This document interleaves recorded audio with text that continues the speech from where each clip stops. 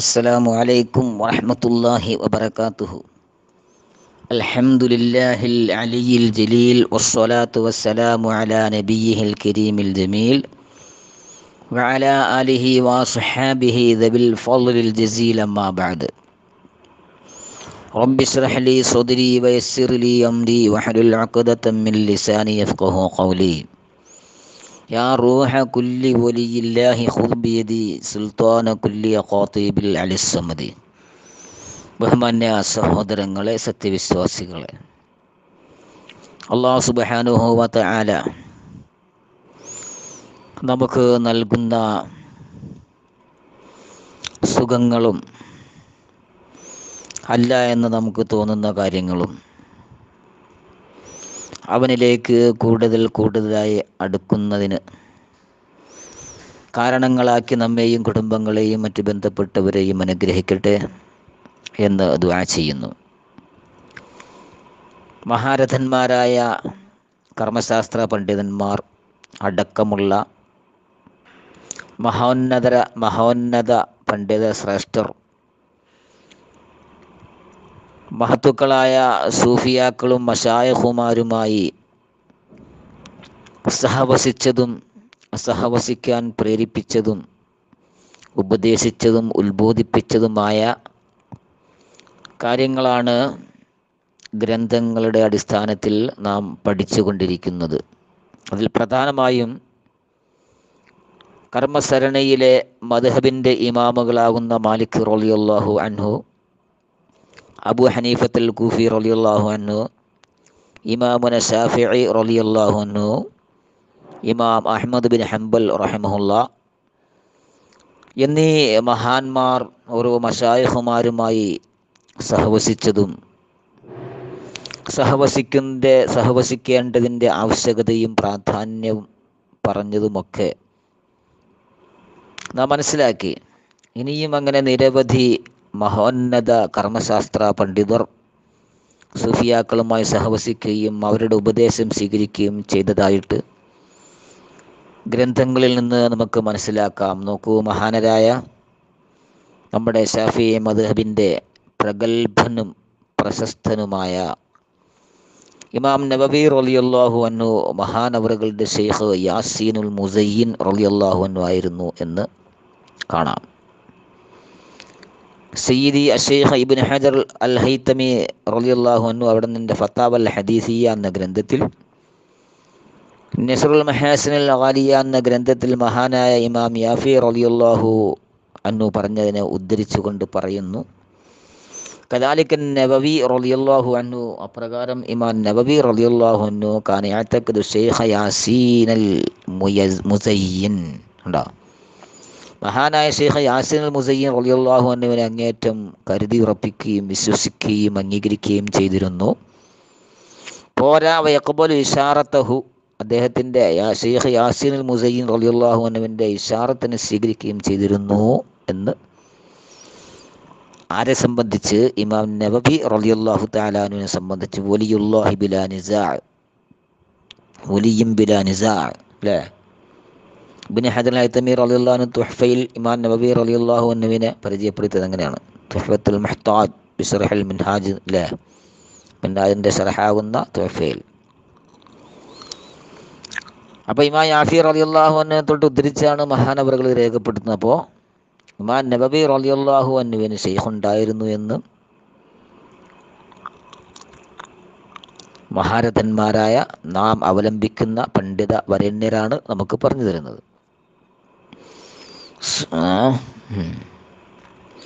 അങ്ങനെ മഹാനായ ഇമാം നവവി റളിയല്ലാഹു തആല അൻഹു ആരിൽ നിന്നാണ് ത്വരീഖത്ത് സ്വീകരിച്ചത്?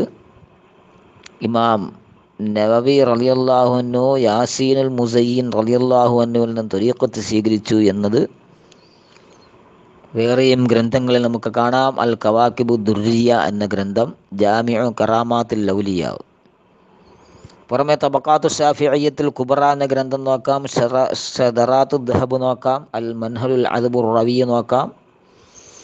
അങ്ങനെ നിരവധി ഗ്രന്ഥങ്ങളിൽ ഇമാം നവവി റളിയല്ലാഹു അൻഹു യാസീൻ മുസയ്യിൻ റളിയല്ലാഹു അൻഹുവിനെ ശൈഖായി സ്വീകരിച്ചു, അവരുടെ തരീഖത്ത് സ്വീകരിച്ചു എന്ന് രേഖപ്പെട്ട് കിടക്കുമ്പോൾ നമ്മെ സംബന്ധിച്ചിടത്തോളം ഒരു സൂഫിയോടുള്ള സഹവാസം, ഒരു ശൈഖിനോടുള്ള സഹവാസം, ബന്ധം, ഒരു തരീഖത്തിൽ പ്രവേശിക്കുക എന്നുള്ളത് എത്രയോ അത്യാവശ്യമായ കാര്യമാണെന്ന് മനസ്സിലാക്കാവുന്നതേ ഉള്ളൂ. അതുപോലെ മഹാനായ ഖുത്ബ് ഷഅറാനി റളിയല്ലാഹു അൻഹു കൗകബു ശാഹിഖ് എന്ന ഗ്രന്ഥത്തിൽ പറയുന്നത് കാണാം, മഹാനായ ഇമാം നവവി റളിയല്ലാഹു അൻഹു തൻ്റെ ശൈഖിൻ്റെ അടുക്കലേക്ക് പോകുമായിരുന്നു ദിമഷ്കിൻ്റെ വഴിയിലായിരുന്നപ്പോൾ. എന്തിനു വേണ്ടിയിട്ടാ? ഷാഫി മദ്ഹബിൽ ഇമാം നവവി റളിയല്ലാഹു തആല അൻഹു റുജ്ഹാനിയത്ത് കൊടുക്കുന്ന മസ്അലകളെ സംബന്ധിച്ച് ആ മസ്അലകൾ തൻ്റെ ഗ്രന്ഥത്തിൽ വെക്കുന്നതിന് മുമ്പ്, രേഖപ്പെടുത്തുന്നതിന് മുമ്പ് തൻ്റെ ശൈഖുമായിട്ട് കൂടിയാലോചിക്കാൻ, ആ വിഷയത്തിലൊരു തീർപ്പ് കിട്ടാൻ വേണ്ടിയിട്ട് ദിമഷ്കിന് വെളിയിലേക്ക് എന്ത് ചെയ്യുമായിരുന്നു? ശൈഖിൻ്റെ അടുക്കൽ പോകുമായിരുന്നു. എന്നിട്ട് മഹാനവറുകൾ പറയുമായിരുന്നു, ഇമാം നവവി റളിയല്ലാഹു അൻഹു, ഒരു ഹുക്മിനെ മുൻതൂക്കം കൊടുക്കലുണ്ടല്ലോ, പ്രബലമാക്കൽ കൊണ്ട് ഞാൻ തനിച്ചായിപ്പോകലിനെ ഭയപ്പെടുന്നു. അപ്പം എനിക്കൊരു ബലം, ഒരു ഉറപ്പ്, ഒരു തീർപ്പ് കിട്ടാൻ എനിക്ക് എൻ്റെ ശൈഖിൻ്റെ ആവശ്യം അവിടെ വന്നിട്ടുണ്ട്. ഇല്ലെങ്കിൽ ഞാൻ ഒറ്റയ്ക്ക് എനിക്ക് തോന്നിയതുപോലെ ഞാനെങ്ങാനും ഒരു ഹുക്കം അങ്ങോട്ട് അവിടെ തർജീഹാക്കി കഴിഞ്ഞാൽ, അപാകത വന്നു കഴിഞ്ഞാൽ അതിൻ്റെ അപകടം ഖിയാമത്ത് നാളിൽ ഞാൻ ഏൽക്കേണ്ടി വരുമല്ലോ എന്നുള്ള ഭയം. അപ്പോൾ ആ ഭയമൊക്കെ തീരുന്നതിന്, ആ മസ്അലകളിൽ ഒരു ഉറപ്പ് കിട്ടുന്നതിന്, ശരിയായ നിലയ്ക്ക് തീർപ്പ് കിട്ടുന്നതിന് മഹാനായ ഇമാം നവവി റളിയല്ലാഹു അൻഹു തൻ്റെ ശൈഖിൻ്റെ അടുക്കൽ പോകുമായിരുന്നു, സമീപിക്കുമായിരുന്നു എന്ന് ഇമാം ഷഅറാനി റളിയല്ലാഹു അൻഹു ഇൽമുൽ ഫിഖ്ഹിലും ഇൽമുൽ ഹഖീഖത്തിലുമൊക്കെ അങ്ങേയറ്റം ഉന്നതി നേടിയ ഷഅറാനി ഇമാം തങ്ങൾ അവിടെ നിൻ്റെ കൗകബു ശാഹിഖ് എന്ന ഗ്രന്ഥത്തിൽ രേഖപ്പെടുത്തിയിട്ടുണ്ട്. ഇനി നോക്കൂ, മഹാനരായ സയ്യിദ് ശരീഫുൽ ജുർജാനി റളിയല്ലാഹു അൻഹു, മഹാനവർകൾക്ക് ഉണ്ടായിരുന്നു ശൈഖ്. അദ്ദേഹത്തിൻ്റെ ശൈഖാണ് അഖദ തൽഖീന വ അദബ തരീഖത്തി സൂഫിയ്യത്തി നഖ്ശബന്ദിയ്യ മിൻ ശൈഖിഹി ഖാജ അലാഉദ്ദീൻ അൽ-അത്താർ അൽ-ബുഖാരി അൽ-മുതവഫ സന 802 ഹിജ്റ 802 വഫാത്തായ മഹാനായ ശൈഖ് ഖാജ അലാഉദ്ദീൻ അൽ-അത്താർ അൽ-ബുഖാരി റളിയല്ലാഹു അൻഹു ആയിരുന്നു സയ്യിദ് ശരീഫുൽ ജുർജാനി എന്ന മഹാനവറുകളുടെ ശൈഖ്. അവരിൽ നിന്നാണ് തൽഖീനും തരീഖത്തൊക്കെ സ്വീകരിച്ചത് എന്ന് ബഹാഉദ്ദീൻ നഖ്ശബന്ദിയുടെ ഉന്നതരായ ഖലീഫമാരിൽപ്പെട്ട ആളായിരുന്നു ഈ അലാഉദ്ദീൻ അൽ-അത്താർ എന്നും കാണാം. തന്നെയുമല്ല, മഹാനവറുകൾ ശരീഅത്തിൻ്റെയും ഹഖീഖത്തിൻ്റെയും ഇൽമ് ഒരുമിച്ച് കൂട്ടിയാൽ, രണ്ടും സമന്വയിപ്പിച്ചാൽ ഒന്ന് മാത്രമല്ല. മുഖദ്ദിമത്തു തഹ്ഖീഖ് ഫിൽ ഹാശിയ അലൽ കശാഫ് ലിസ്സമഖ്ശരി എന്ന ഗ്രന്ഥം നോക്കിയാൽ, വത്തഅലീഖാത്തു സനിയ അലൽ ഫവായിദുൽ ബഹിയ എന്ന ഗ്രന്ഥം, അതുപോലെ ഫി റശഹാത്തി ഐനുൽ ഹയാത്ത് ഫി മനാഖിബി മശായിഖ് തരീഖത്ത് നഖ്ശബന്ദി അങ്ങനെ തുടങ്ങിയ ഗ്രന്ഥങ്ങളിലേക്ക് ഈ വിവരം നമുക്ക് കാണാവുന്നതാണ്. ഇനി നോക്കൂ, ജലാലുദ്ദീൻ സുയൂത്തി റളിയല്ലാഹു അൻഹു അറിവിൻ്റെ നിറകുടമായിരുന്ന വിവിധ വിജ്ഞാന ശാഖകളിൽ നിരവധി ഗ്രന്ഥങ്ങൾ രചിച്ച വിജ്ഞാന സാഗരം മഹാനായ സുയൂത്തി റളിയല്ലാഹു അൻഹു, അദ്ദേഹത്തിനും ഉണ്ടായിരുന്നു ശൈഖ്. അദ്ദേഹത്തിൻ്റെ ശൈഖാര മുഹമ്മദുൽ മഗ്രിബി എന്ന മഹാനായിരുന്നു എന്ന് തംബീഹുൽ മുഖ്തരിൻ എന്ന ഗ്രന്ഥത്തിൽ സയ്യിദ് ഷഅറാനി റളിയല്ലാഹു അൻഹു രേഖപ്പെടുത്തിയതായിട്ട് നമുക്ക് കാണാം.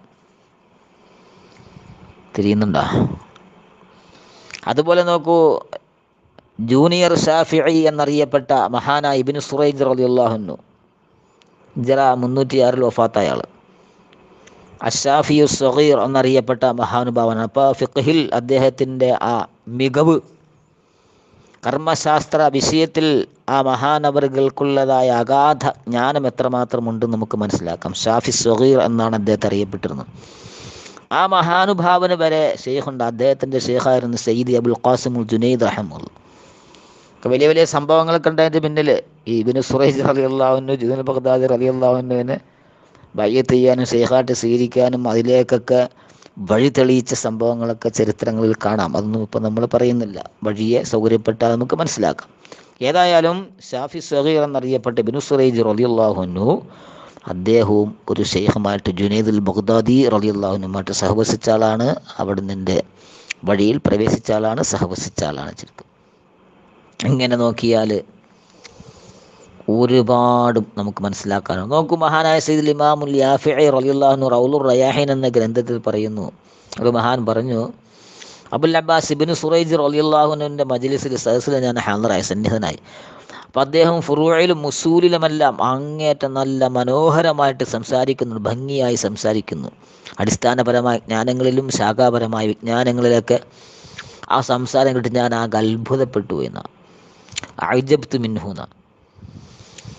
അങ്ങനെ എൻ്റെ ഈ അത്ഭുത പരതന്ത്രതയോടെയുള്ള എൻ്റെ നിപ്പും നോട്ടവും ഭാവമൊക്കെ കണ്ടപ്പോൾ മഹാൻ ചോദിച്ചു, തദ്രി മിൻ അയിന ഹാദാ?